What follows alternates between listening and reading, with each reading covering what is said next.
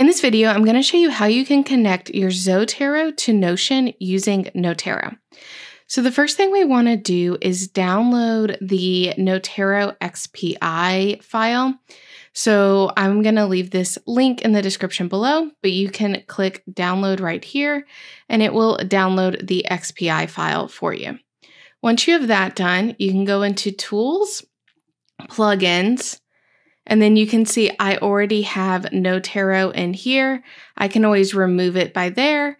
But if I come up here, I can say Install Plugin from File. And when I do that, I can just click on the file that I want, and it will then install it in. And you'll likely have to restart your Zotero for it to show up. And then we can exit out of that. Now, once you have it installed in and you restart your Zotero, you can go into Tools and you're going to see this Notero Preferences come up here. So now when you have this, you're going to see Notion Connection and you're going to see Connect to Notion. And that's how you're now going to connect your Notion and your Zotero. You don't have to go find the database ID or anything like that. You can just click the Connect to Notion. This will open in your web browser. Make sure you're signed into the correct workspace that you want to work with. And then it's going to say Notero is requesting access to Elena's Notion. And I'm going to go ahead and click Next. And then if you just want to use the template provided by the developer, you can click up here. If you're using like my literature organization and template, which I'll also leave the link to down below.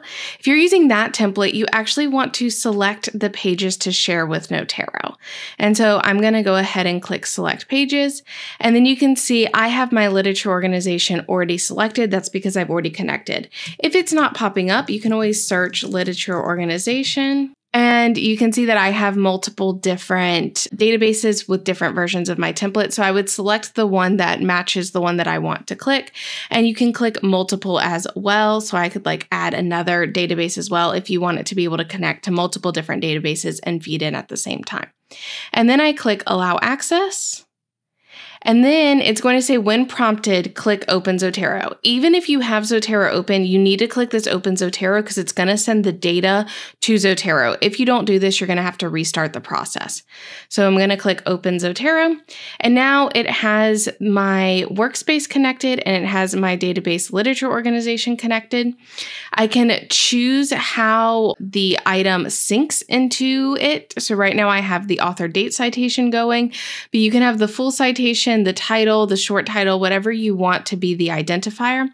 And then the next important thing is right now you can see I have one collection checked. If I double click on this, it will uncheck it, which means right now, even when it's updated, it's not going to send anything to Notion because I haven't allowed the sync to be enabled. So what I would need to do is I can double click, even if you're wanting multiple, you can double click the multiple that you want. And then I can say sync when items are modified. That means that whenever I add a tag, I change something in the bibliographic information, anything like that, it'll automatically sync.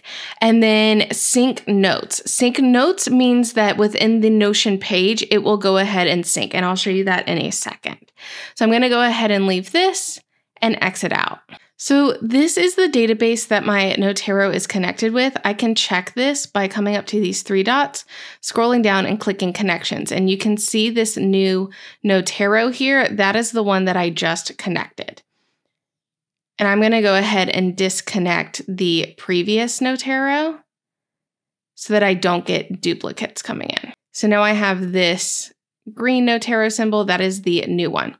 And so when I come into my Zotero and I go to any of those collections that I enabled sync for, so I'm going to go ahead and add in my tag steroid here just so that it's updated.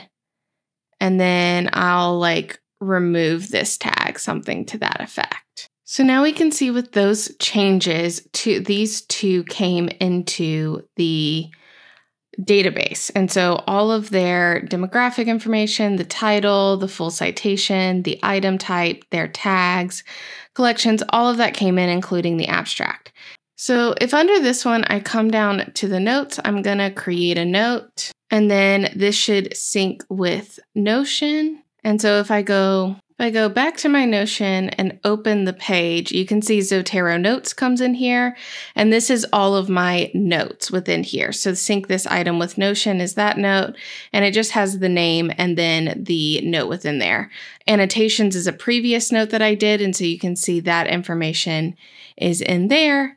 And then there's just a couple notes up there. So that's where your notes will go when you sync your notes with your Notion. They'll go inside the page, and then you have all of this information. So if I wanted to set the date to read to something like next week, and maybe I want to read this one this Thursday.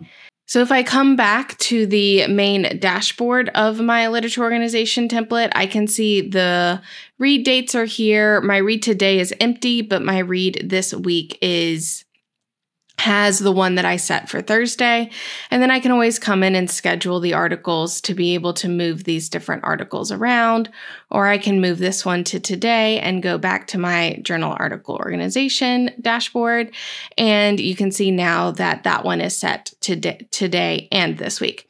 So that gives you a little bit of information. You can also work with where you want to organize these within research or review papers as well. And so if you're interested in any of this, I will leave the link below to both the GitHub to be able to download the XPI file and to my organization template that works with Notero. I hope you enjoyed this video, and I look forward to seeing you in the next one.